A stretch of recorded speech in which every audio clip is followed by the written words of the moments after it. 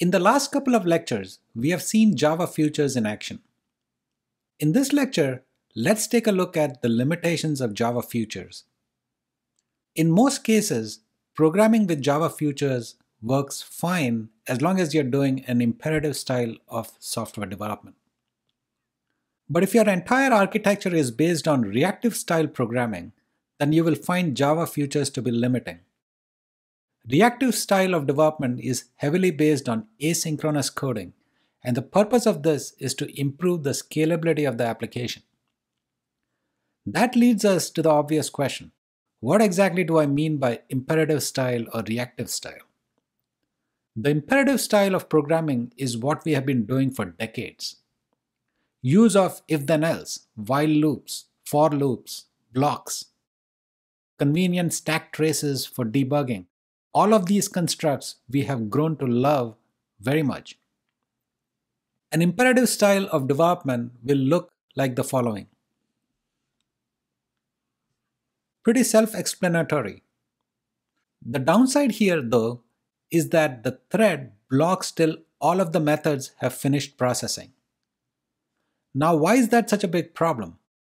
In highly scalable applications, we cannot afford the threads to block because it affects scalability.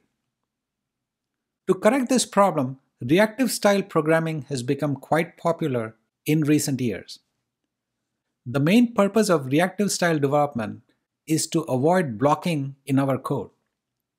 If we do reactive style programming, the code will look something like this. Mind you, this is pseudocode, not Java code.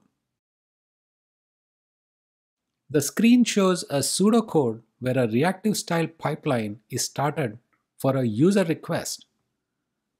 The thread which handles the user request simply specifies what needs to be done as part of the pipeline to fulfill the user request, and then exits without waiting for the database or service requests to complete.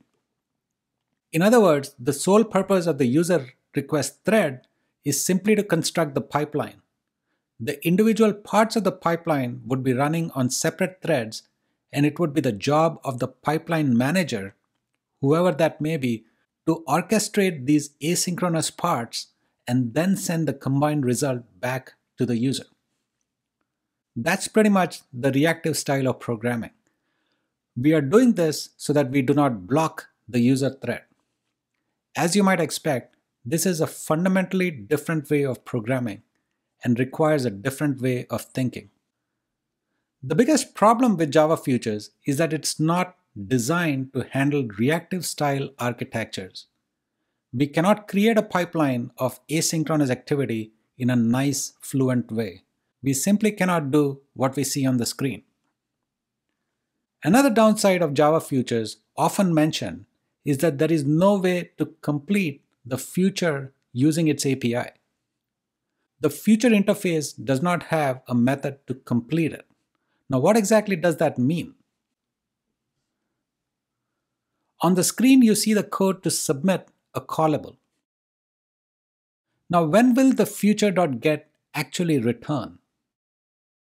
When the task is complete. In other words, when the future is complete. That's the term which is often used. The future is complete. When dealing with Java futures, it's the executor service which completes the future when the callable task completes.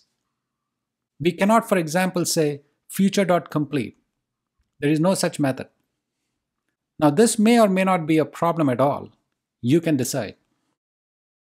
The last argument against Java futures is that it has limited functionality. There are only a handful of methods in the future interface in comparison to completable future. However, the argument could also be made that the interface completable future has way too many methods. In short, Java futures work just fine for imperative style software development. If you happen to be a big fan of reactive style programming, then you should look at its famous cousin, the mighty completable future.